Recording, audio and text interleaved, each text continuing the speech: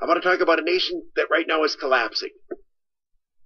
Nicaragua is going to hell right in front of our very eyes. Nicaragua is socialist. It's run by Daniel Ortega, a socialist. This is his second time around. We did a segment a couple of weeks ago on the nightmare of what's going on in Nicaragua since Ortega reclaimed power. He was voted back in. It's the same story that happens every single time a nation turns to a socialist. The economy goes to hell because socialism doesn't work. The public gets frustrated. So the socialist government, to try to maintain power, begins to strip away rights and crack down on dissent. Everywhere you look, where Marxism has gotten in place as a governing philosophy, this is what happens. In some cases, the repression is brutal. Soviet Union and what happened in the Eastern Bloc. In other cases, it's milder. And the socialists are voted out of power and things are fixed. The welfare state comes back 20 years later, comes back in, and so on. So there's different levels of the repression. What happened in Cuba is the same thing that's happened in Venezuela. Socialism, Marxism was put in place. It failed. In order to keep power, despite the fact that the economy was terrible, rights were repressed. It is amazing it could fail in Venezuela with all the oil that they have. Once we started to frack here in the United States and the price of oil went down, Venezuela wasn't able to count on its nationalized oil market to carry all of the other weaknesses inherent in socialism. So Chavez came in and started killing people, locking people up. There was a civil war that was in place. Venezuela remains a nightmare to this day. It doesn't have to be that way. It's right next to Colombia, which is doing just fine, relatively speaking at least. So now in Nicaragua, Ortega comes in. He imposes Marxism. Things are falling apart. There are food shortages. The unemployment rate has gone up. The economy isn't functioning anymore. So Ortega is cracking down. He's in almost now open warfare with the Catholic Church in Nicaragua. Nicaragua is an extremely Roman Catholic country. I think the numbers are better than 95%.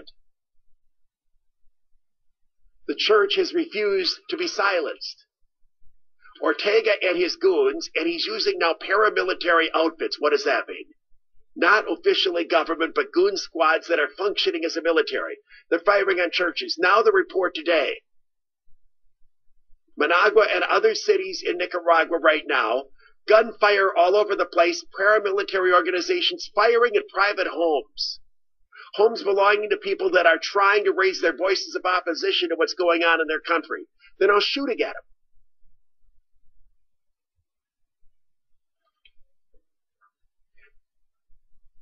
For all the ranting and raving that the left does about Donald Trump being a fascist and Donald Trump is going to take away our rights, didn't take away anybody's rights because our country's economy is doing just great. He doesn't need to do it. The only people being abused are the Trump employees that are being harassed by liberals. You take a look at the nations that have turned to Marxism, look at the opposite occur.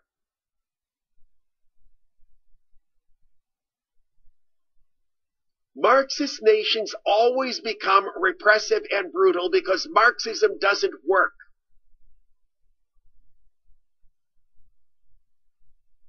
It is remarkable that the Democratic Party is turning now, after years and years and years of denying that it was socialist, to open embrace of socialism and is making avowed socialists, they call themselves democratic socialists, like Bernie Sanders and Ocasio from New York, and turning them into the new heroes of the party.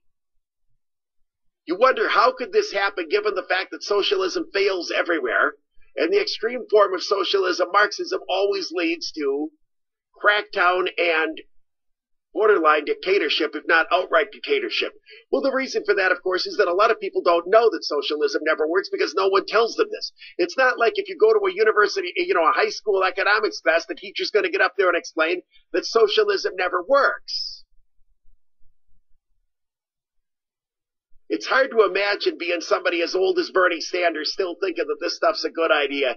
Everything's for free. We'll just tax everybody to death and think it's going to work, given the fact that Sanders has had about 80 years now to observe the world and realize it never works.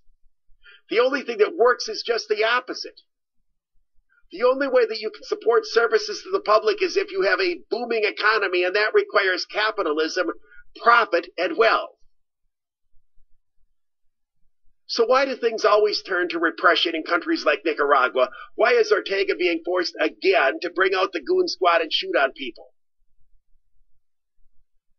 Because people stop working and they stop producing when they can't keep what they earn and produce. When you try to create a welfare state so great that the handful that are producing have to turn over almost all to the government, they stop producing. And when they stop producing, now there's no money to provide the welfare state and keep it going, and the economy starts grinding to a halt. The stores are empty, there's no food, there's no nothing. This is what happened in Venezuela, and it's now happening in Nicaragua. The public gets very, very upset. They talk about a new government, they talk about new power. The regime that's in place, the socialist regime, they want to keep power, thus the repression begins. The repression begins by shutting down free speech. Eerily similar to what's happening in the United States on American college campuses and elsewhere. Try to shut everybody up, then don't allow any rallies in the street. Lock up a few political opposition leaders. Figuring if people don't hear the other side, they can't accept the other side. When that doesn't work, when people are determined to speak anyway, and it's harder to shut people down now, what with the internet, when you have a Catholic church down in Nicaragua that remains independent and so on, now you start shooting and you do it at gunpoint. The Catholic Church was made virtually illegal by Castro all of those years because he couldn't abide dissent because he didn't want the other side put out. Same thing in Venezuela and now the same thing in Nicaragua. You would think if ever there was an idea that would be discredited by now, it would be socialism. You would think that. Yet the Democrats are embracing it more than ever, and you've got a generation, the millennials, that are falling in love with it. How many more times does socialism have to fail? How many more times does Marxism have to turn to murdering its own citizens for people to realize that this is an economic philosophy that cannot ever work?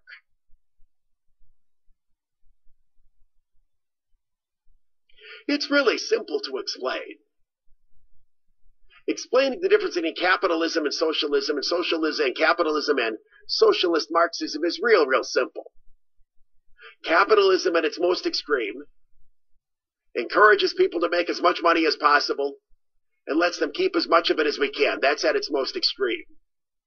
Socialism at its most extreme has government taking over the means of production, taxing wealth at rates that are as high as you can possibly get away with, and giving the people as many things as they can for free. Ocasio-Perez in New York, Bernie Sanders, they're talking about free health care, free university this, free tuition, free this, free that, free the other thing. Well, of course, that all sounds great. Who wouldn't want all this free stuff?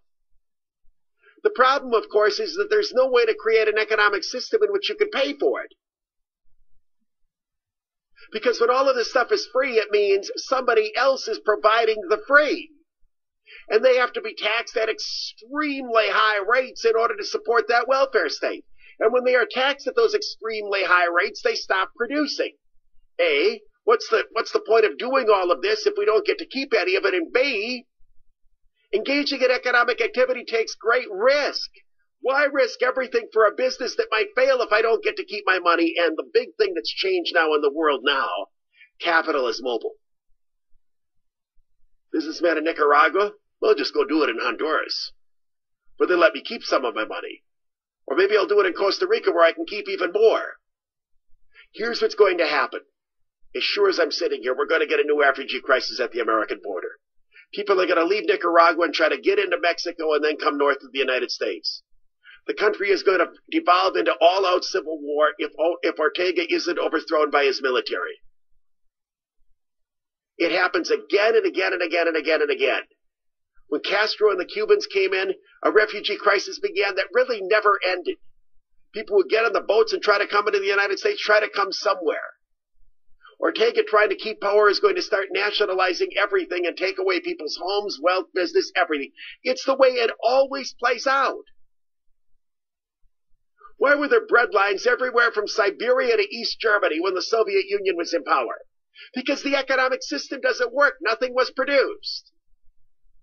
Why were there gulags everywhere that the Soviet bloc existed? Because you had to shut down any type of free speech in order to maintain power because your economic system was not working. It never works. Now, this is the point at which some lefties are pointing out, well, communism works. Communism is not.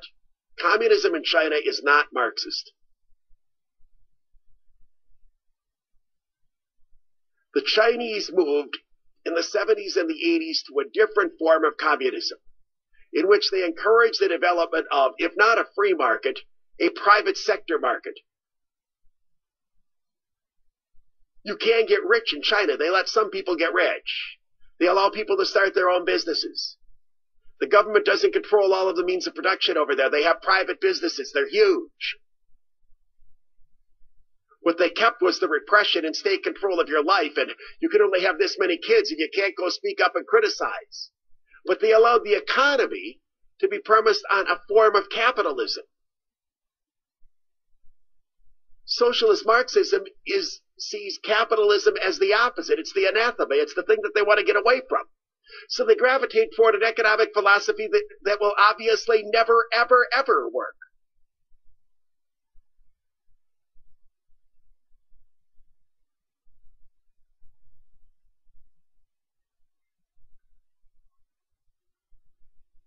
In talking over the years to people on subjects like this, many conservatives get frustrated that you win the argument and you can't win the argument.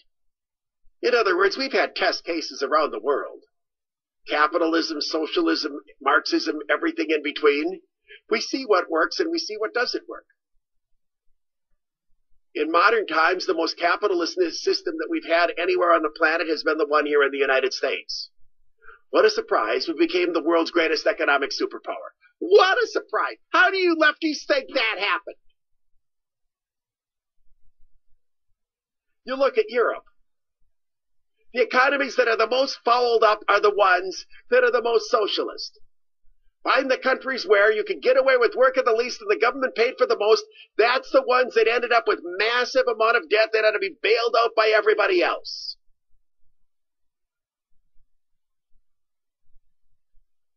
This stuff is actually pretty simple. You can go around the planet. The freer the economy is, the more premised it is on capitalism, the likelier it is that the country is thriving. The more Marxist the economy is, the more it's controlled by the state, the more wealth is concentrated only in the hands of the small and tiny and powerful, who steal from everybody else, the more it doesn't work. Here's the thing that makes this so precious and so rich. The socialists, the Marxists, they claim that they're out for the little guy. We're going to take care of the little guy. We're going to take care of the little guy. That's their big lie. It's how they come into power everywhere. Yet there is no form of economics in which the little guy suffers more than socialism. The little guy always gets the shortest end of the stick. He's the one that can't even get bread. He's the one that has to put up with the rationing. And he's the one that gets shot and killed if he tries to speak up and say, hey, this isn't working. Yet the left remains just in love with it. People running around with their stupid Che Guevara motorcycle t-shirts on, admiring Castro, the contemporary conman snake oil salesman Bernie Sanders.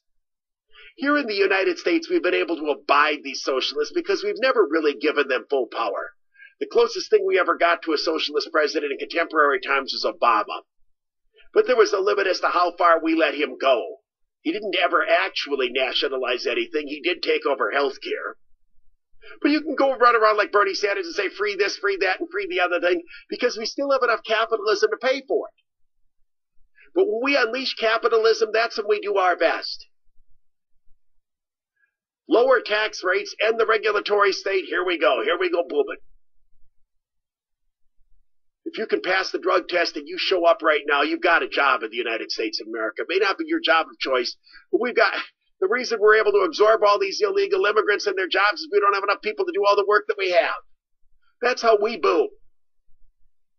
Look where a lot of the refugees come from. Socialist repressive nations. Be very wary of the person who says he's looking out for the little guy. Because when they get power, it is the little guy that suffers the most. And therefore becomes subjected to the mind control and thought control and denial of individual liberties and rights that is necessary in order for despots and failing economies to keep their power. One quick point before I go to the break. Socialism and Marxism can hang on longer than most if they have rich natural resources they can export. Russia had that. Venezuela had that. They followed it up because the price of oil went down, but they still have it. When you don't even have any of that, you got nothing. Nothing. The ingenuity of the average entrepreneur who decides to put a little bit of capital at risk and come up with a good idea so he can get really, really rich and then hire a lot of people, that can't happen in countries like the ones run by that goon Daniel Ortega.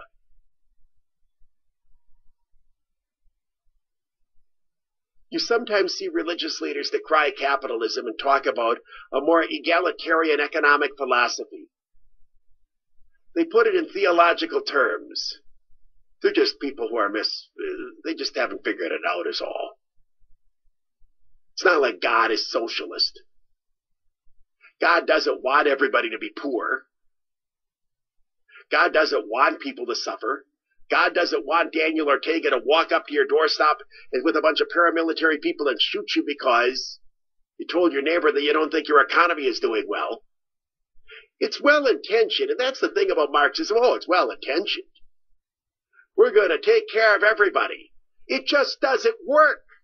And the evidence has been in. It's been tested again and again and again and again and again. I don't recall that I did the segment, but I bet I probably said it. When Ortega came back into power in Nicaragua, I bet I probably said it. You know what?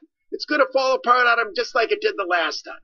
I can't say I recall doing the segment because if I did, remember the time I'd make Paul go find the tape so I could play it and say I told you so. But it's the safest prediction in the world.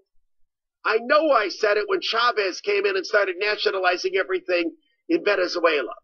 Some of the countries where it's been tried, like, say, Brazil, the good thing there is they never give them all that much time to hang on, and you can generally throw them out of power. You fix the country again, only the socialists come back in, break it again, they get thrown out, and they fix it again. Unfortunately, these countries that become dictatorships, when they start repressing individual rights, it's not as easy to overthrow or replace them. Take a look, for example, at Cuba. Look what it took for the Soviet Union to fall. They literally had to bankrupt themselves and give up the ghost.